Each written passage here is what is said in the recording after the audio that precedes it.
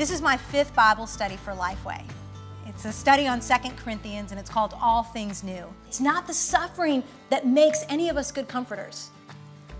It's the comfort we have received from Jesus Christ in the midst of our suffering that makes us good comforters.